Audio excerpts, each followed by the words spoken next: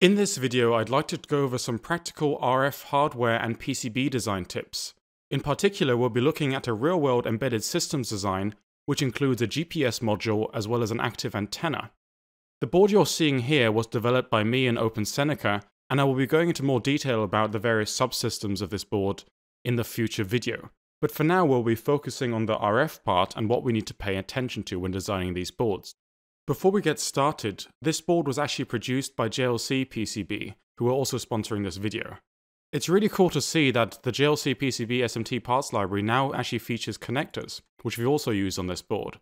So you can find things such as HDMI connectors or USB connectors, various types of wire-to-board connectors and so forth. So that's a really cool addition, and something I'll be showing in future videos as well. But let's get back to the RF tips. Here are the topics I'd like to go through in brief detail in this video. Firstly, I'd like to talk about when we actually need to consider these RF design techniques and when we need to apply them.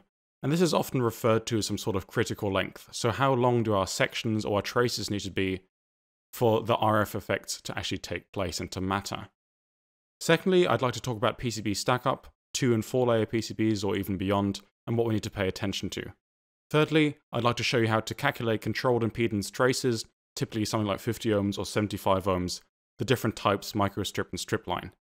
Then the fourth point is the pad to trace or trace to pad parameters. So for example, when you go to from a very wide pad, for example from an RF connector into a controlled impedance trace, which typically, for example, for a 4-layer board, will be much skinnier.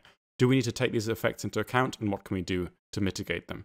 Then as usual, clearance is very important, also in RF design of course, and we want to try and keep that separate from other, for example, analog or digital sections. And lastly, I'd like to briefly show you how we calculate values for an antenna bias T. So for an active antenna, we have to supply DC power to the antenna whilst not disturbing the RF part into the receiver. Our first point is the critical length. And this is essentially telling us when do we need to take RF effects into account and when do we get phase changes across a section of our PCB. Essentially, if traces are longer than a fraction of the wavelength of the signal of interest. So for example, for GPS, typical consumer L1 band, which is about 1.6 GHz, the wavelength is 19 centimeters. So if the traces are longer than a fraction of that wavelength, we need to start paying attention to RF effects, and we need to take extra care. This is often termed as a, for example, distributed element. The question now is, what is that fraction of the wavelength? This is how we calculate the critical lengths, and you can see there's two formulae here. First of all, we have the stripline, and a stripline essentially means you have an internal trace where above and below we have a reference plane. A microstrip is essentially a trace on an outer layer where you have on the next layer underneath a reference plane. Now you can see here the formulae are actually pretty similar. The critical length is the speed of light divided by the frequency of interest times 1 over the square root of epsilon r. Epsilon r is the relative permittivity of the dielectric, so for FR4 this will be something like 4.5 or 4.6. And then we divide that whole number we have here by 12, and this is then the fraction of that wavelength essentially. For microstrip, it's slightly more complicated. We essentially have the same equation, except that the dielectric constant here is called EF, or rather the effective dielectric constant.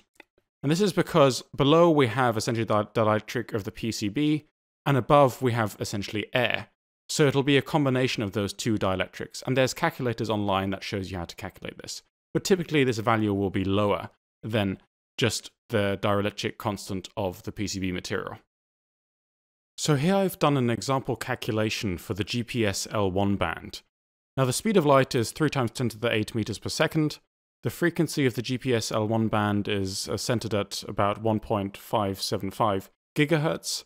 And then I've used a calculator, which I'll show you in just a second, to calculate the effective dielectric constant of this PCB. Then for a microstrip trace, we can then figure out the critical length. And this turns out to be just 8.6 millimeters. So just under a centimeter, and we really need to pay attention to these RF effects. So this is something that is really good to know and really easy to calculate. If you just Google effective dielectric constant calculator, you'll see a lot of pages where you can actually calculate this effective dielectric constant. One of them is the first one here, pasternak.com. And we want to calculate the effective dielectric constant. We need to know the dielectric constant of the PCB, we need to know the approximate width of our trace and the height between the trace and the next reference plane. So the dielectric constant is easy. We can just get that from our preferred PCB manufacturer, a JLC. For this certain Stackup, it's 4.6. The height between the trace and the reference plane is easy as well. You can see here for a 4-layer board, between the top layer and the first inner layer, which is typically ground, it's 0.2 millimeters. The next thing is the actual width of the trace. And essentially, you would need to calculate the correct impedance of the trace if you want a 50 ohm line, for example, and then put that width in here. I already know it's about 0.3 millimeters to get a 50 ohm line, so that's why I put that in here. But I'll show you later how to actually calculate what you would need to do for a width for a 50 ohm line or 75 ohm line and so on. But essentially, you plug these numbers in, and this down here then tells you the effective dielectric constant, which is about 3.4. And that's what I used in the previous calculations. So here we are in KiCad, and this is the Open Seneca board. And I'm going to show you this RF section over here. Effectively, we have a UFL antenna connector, we have some sort of biasing network for the active antenna, and that then feeds into this GPS module. Now, the critical length was about 8.6 millimeters, so let's measure how long I kept this RF section. So I go from the UFL connector all the way into the pad, and you can see that's about 7.6 millimeters, which is below the critical length. So here are the takeaways when we've talked about critical lengths. Before you start routing, make sure you calculate the critical length in your design. This will depend on your PCB stackup, the frequency of interest, if it's analog or digital, and so on. Remember to keep RF sections and traces as short as possible to make sure that you don't get into this critical length domain if you can help it. Now let's look at stackups for RF boards, and we'll look at two of the most common scenarios. The first one is a 2-layer board, and this is a very, very common scenario for RF boards or pure RF boards. The reason being that we essentially have one layer to route our signals on, and the next layer is then our reference plane, which will be ground typically. For a 2-layer board, for like a 1.6 millimeter board, there's going to be a large height between the trace and that reference plane. This means in turn that for a 50 ohm line would generally need to have wider controlled impedance traces. Wider controlled impedance traces means there's going to be a better tolerance for manufacturing, and also the trace width variations will have less of an effect on trace impedance. If you contrast that to having very thin controlled impedance traces and then having the same manufacturing tolerances for those very skinny traces. The alternative is to have a 4-layer board or a multi-layer board above 4 layers. And 4-layer boards are very, very common in sort of mixed signal or embedded system boards, which you see a lot, where you might have a microcontroller, some various sensors, and maybe a small RF section. The difference to a 2-layer board here is that there's a very small height or much smaller height between the trace and the reference plane, which means also your RF traces, your controlled impedance traces, will be narrower as well. Typically, we'll probably be using microstrip lines instead of strip line, because the internal layers for a 4-layer board will be reserved for ground plane, as well as sort of the power routing. The nice thing with the 4 layers, of course, we have more routing layers, for example, the bottom layer as well. Also, in most embedded system boards, the RF part is typically only a small section. So for the Open Seneca design, because it's a typical embedded systems board, I chose to use 4 layers, and that's more than sufficient. You can see I have the RF section over here, got an MC over here, and various different modules and sensors scattered around. I have routing on the top, and I have routing on the bottom, and internally, I have a ground plane, also underneath the RF section, and then I also have some sort of power distribution on another plane.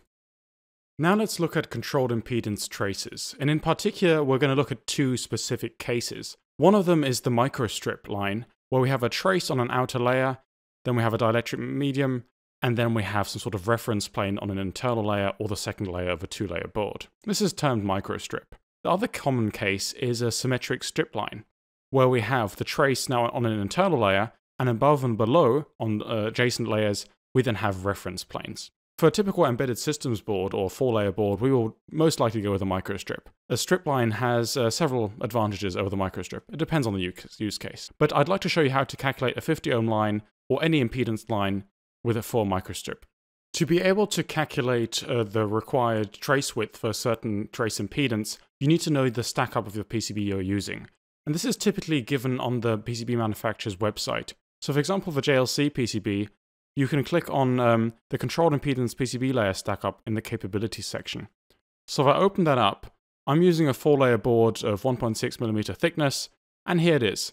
This stack up consists of this. So we have a top layer of a certain thickness, we have a prepreg in the middle, then a second layer, and so on. And this is the information we then use in combination with a impedance calculator to give us the required trace width. So one way of calculating the trace width is going to KiCad and then click on this PCB calculator over here. So let me just open that. Then we want to click on transmission line, and here we have to fill in all of our parameters. So now I've put on the left side here the stackup of the PCB from JLCPCB.com, and on the right side we have the KiCad controlled impedance calculator. I've selected microstrip as my line type, and you can see here a diagram of the relevant dimensions. First of all, we need to copy over the relative permittivity of the dielectric, and that is 4.6. The next important dimension is the height between the trace and the reference plane below. And it turns out this is 0.2 millimeters, and I've put that in here over as well. We also need to know the thickness of the trace, and for typical 1 ounce per square foot copper, that'll be 35 microns or 0.035 millimeters, and that's what I've put in here.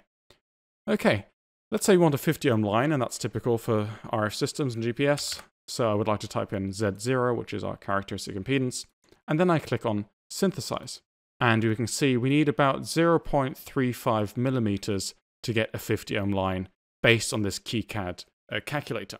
Now, JLCPCB also has a calculator for their boards, and this is typically what I would go for because to me it's much quicker. So I go on JLCPCB impedance calculator, I type in that I want a 50 ohm line, a 4-layer board with 1.6 millimeters. It's on an outer layer because it's microstrip and it's single-ended.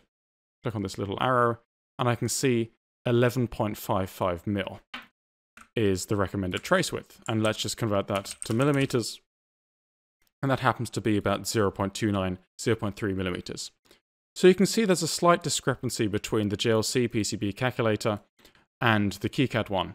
Various different calculators have different methods of solving these equations and solving for the characteristic impedance.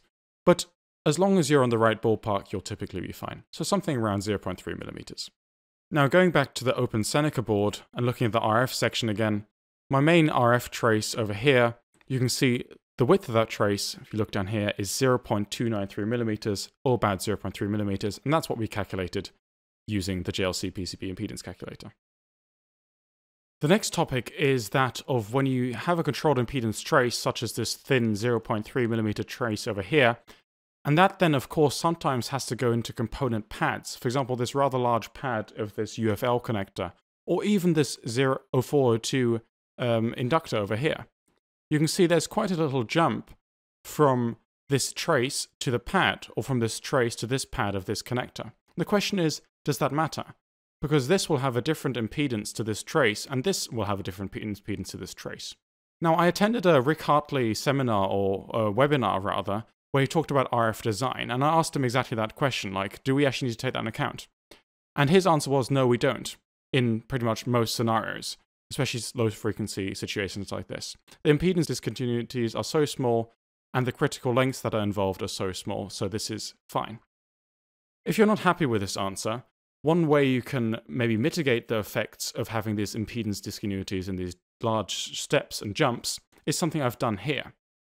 So instead of having a jump straight from the pad down to this trace, I could start off with a slightly larger trace, take it from the pad, and move it into the trace. And this way we have a jump here, but a rather smooth transition to the next trace. And of course you can stagger these transitions.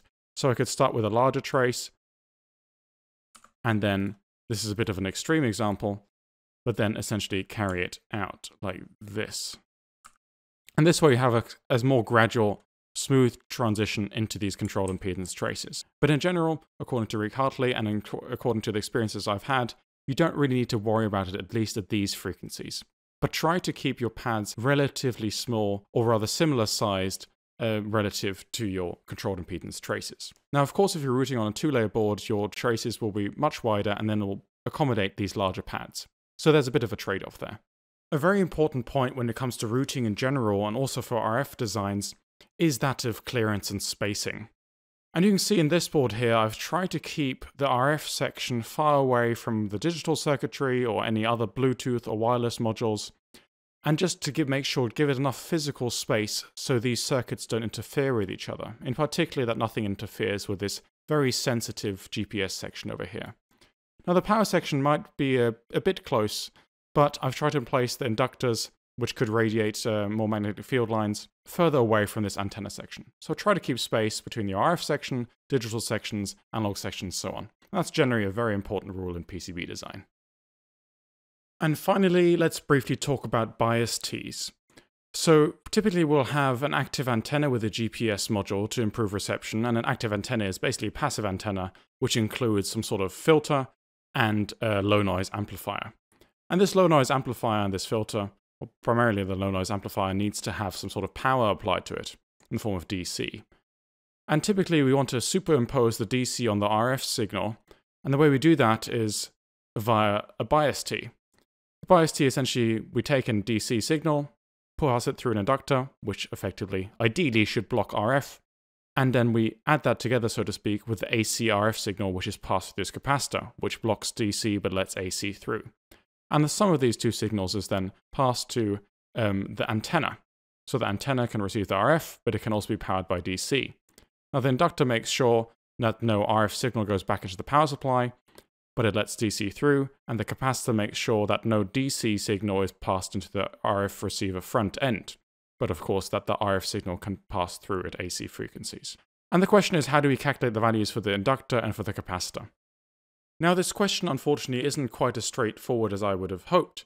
There's three ways of going about this. Firstly, it's simulation, and this is probably the best way of doing it, but that involves rather expensive RF simulation software, so maybe we'll pass on that for now. Secondly, the best option is the datasheet. The datasheet for a GPS module will typically tell you the values, and I'll show you in a second that it did in my case, of what values of L and C and so forth to use. If you don't have any of this information, you can use a rule of thumb, and I'll quickly show you how to do that now. So here's the rule of thumb. For a given characteristic impedance Z0, so for our system that will be 50 ohms, and a frequency of interest f, which will be about 1.575 GHz for the GPS L1 band, we need to make sure we do two things. First of all, we need to make the reactance, or rather the AC resistance of the inductor, much bigger than these 50 ohms at the frequency of interest. So to make sure that at that frequency, the inductor behaves as an open circuit. The other thing we need to think of is the capacitor, and we want to make that reactance of the capacitor, or rather the AC resistance, much smaller than that impedance at the frequency of interest. And that makes sure all of the AC signal is passed through the capacitor with minimum loss. Now remember, this is just a rule of thumb, and in more sensitive systems, you need to really take care of impedance matching and so forth. But for simple systems like these consumer GPS modules, this is more than fine. Here's one of the GPS modules I used, and also the one I used on this Open Seneca board. It's fairly inexpensive, and JLCPCB has it in stock for only a couple of dollars. And if I click on the datasheet and scroll down a bit, you can see there's some typical application circuits, and this includes part of the bias tee. So you can either have it with a passive antenna and an extra low noise amplifier, or in my case, we have an active antenna and we have a really simple bias network. You can see here they give you the value for an inductor, but they're not showing a capacitor. This is because the capacitor is actually included in the module, and sometimes this is the case, sometimes it isn't. But the best thing is to always check the datasheet to make sure they might give you the values for L and C. And it did in this case, and that's exactly what I did then in this board. Essentially, I copied the circuit and took this inductor value of 47 nanohenries, and the circuit works completely fine.